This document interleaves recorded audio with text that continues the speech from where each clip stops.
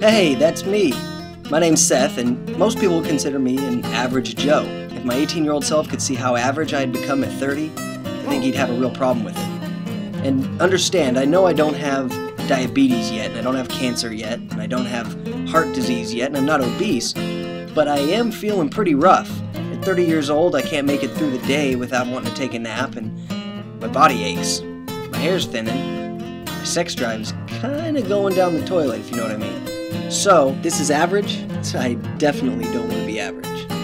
So I'm switching to raw food, raw living food for 60 days. See what that does.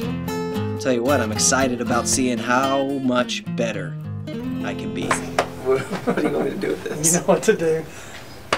You know what to do. Enjoy.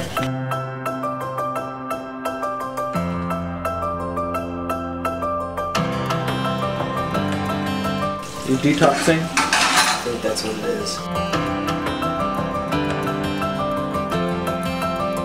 Vegetables are raw and they're healthy. Fruit is raw. Fruit is raw.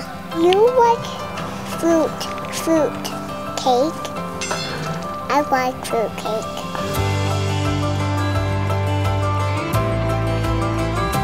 I just want to eat this. If tomorrow's another day like this, I'm done with the juice fast. You look good. Yes. I feel good. I felt like I was dying. It was horrible. I don't want to scare everybody away from doing this themselves, but higher energy levels. I'm sleeping less at night. I'm jumping in bed with my wife more.